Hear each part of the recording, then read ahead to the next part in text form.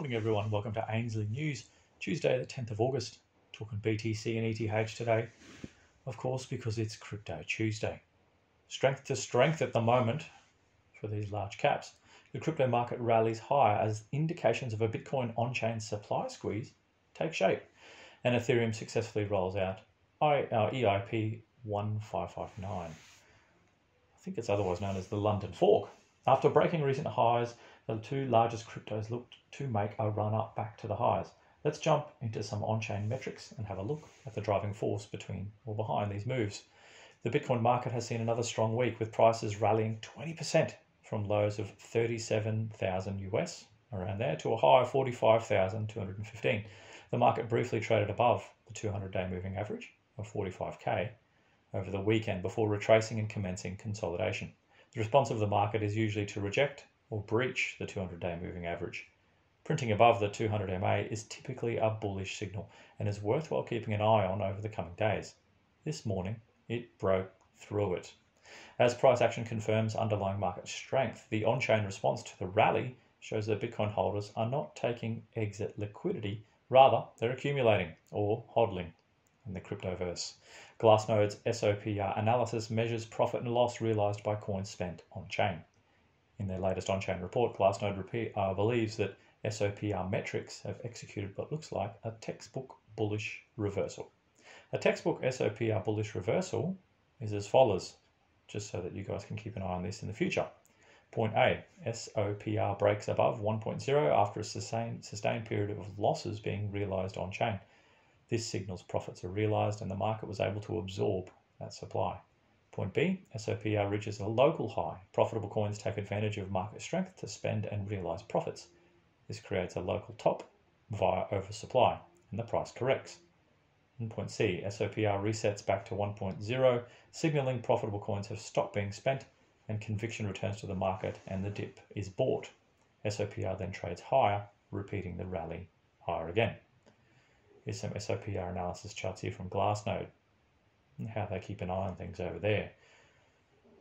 The spent output age bands demonstrate that on the whole, middle age or 3 month to 12 month and old coins, these guys measure coin age, remain relatively dormant and are not existing in the market since seen in 2018. The majority of spending in this cohort are younger and aged between 3 months to 6 months of age, representing bull market buyers. These transactors may be exiting or de-risking closer to their cost basis. Overall, this metric remains fairly bullish, and that urgent exit selling by old hands does not seem to be occurring. But the real exciting news of the last week is that the Ethereum network has recently rolled out the London upgrade, which includes the new fee stability mechanism, or EIP 1559. As part of the implementation details is a burn mechanism for the base fee portion of the transaction fee, denominated in ETH. Since the launch of the London upgrade, a total of 43,600 ETH has been issued via POW mining. In that same time, a total of 15.25 thousand ETH has been burned, representing a 35% reduction in total net issuance. The tokenomics are therefore 35% better, essentially, overnight. How about that for rarity? With many experts believing this is the beginning of Ethereum's run-up to take out Bitcoin as the largest cryptocurrency by market cap. Ethereum bulls point to the network recently overtaking Bitcoin in a number of metrics and its price performance relative to Bitcoin over the last year.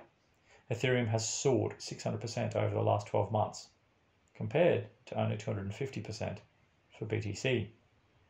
There's a chart here showing the Ethereum issuance, also showing that EIP 1559 burn that has occurred. Taking a look at the volume of ETH burned per block, we can see that so far fee pressure has pushed the burning mechanism above the design to ETH issuance in a handful of instances, creating net deflationary blocks. So far, EIP 1559 has a mean burn rate of 0.697 ETH per block. Ethereum's London upgrade also aims to help the blockchain scale and make surging transaction fees more manageable.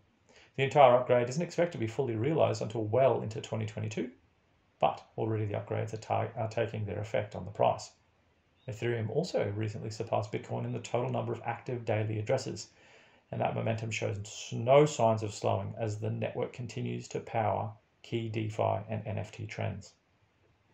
There's still a lot of room to move until we start printing new all-time highs again, but the market is certainly set up to get back there. It's not too late to jump into a market that's clearly moving from strength to strength. Remember, if you are a bit scared about entering this still relatively new space, Ainsley Wealth allows you to deal with a human who can answer your queries and explain how things work, and also provide completely offline cold storage so that you don't need to worry about where to safely store it. And as we say, don't store it in a hot wallet or on an exchange. It's asking for trouble. Keep it cold. Give us a call on 1-800-987-648. That's Ainsley Wealth. Or you can visit our website at ainsleywealth.com.au. Or you can visit us in person at either Brisbane or Melbourne. Enjoy your Tuesday, everyone. Thanks for joining us for Crypto Tuesday News.